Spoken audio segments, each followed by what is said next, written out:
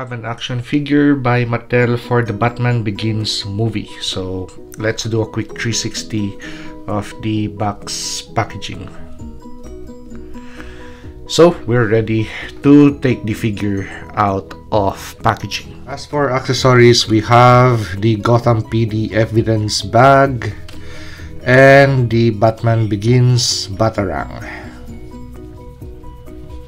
This figure stands at around 6 inches, including the top of the bat ears. So let's do a quick 360 of the base figure. So we don't have any accessories on this figure that he could hold on.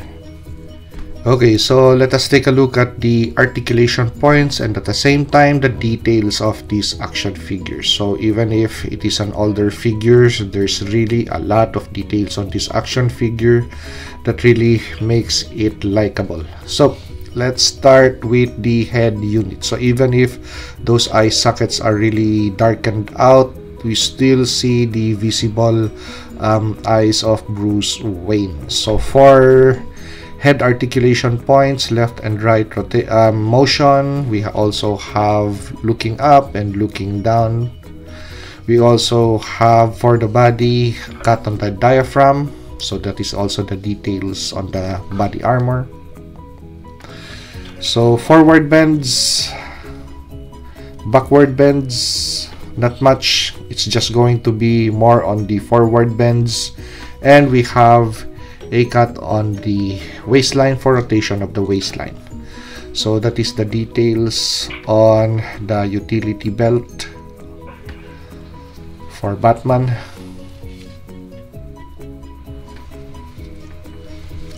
And let's go towards the articulation point and the details on the arms. So the arms, we have T poses possible. Full rotation of the arms is also possible. The cape does not really hinder the articulation of the arms. We have a cut on the bicep for rotation of the bicep, single point of articulation for the elbow, and that is the detail on the gauntlets or the forearm protectors.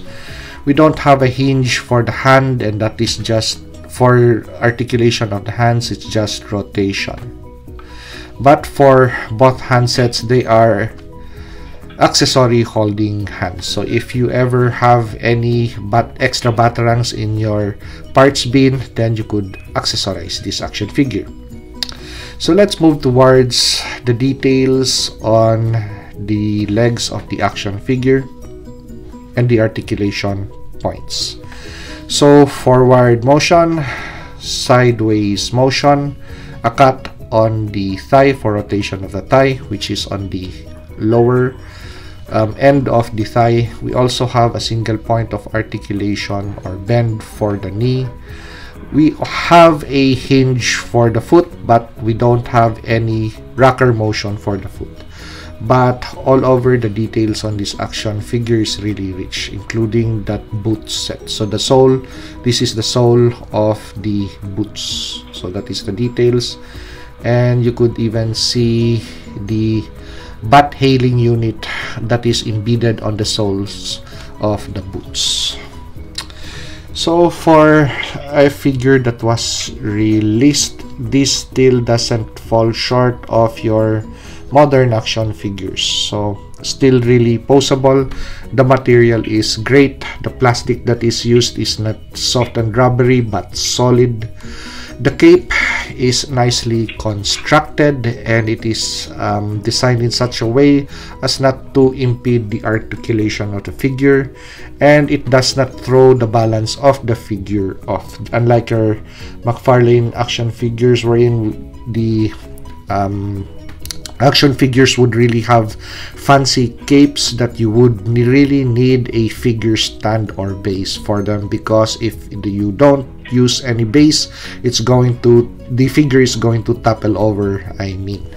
So great looking action figure. Let's get the other figures that I have on board, the movie masters, especially the Joker figure, which I've been really reserving with this Batman figure. Movie Masters Batman and Movie Masters Joker. Movie Masters Batman Begins and Movie Masters Dark Knight Returns Batman. So we have Batman Begins Movie Masters with 2 Dark Knight Return custom Batman figures that I have on board. So this is configured to a Batman Beyond. This is configured with a custom cloth cape that is wired on the ends for posability. So this ends my video with this Movie Masters Batman Begins action figure.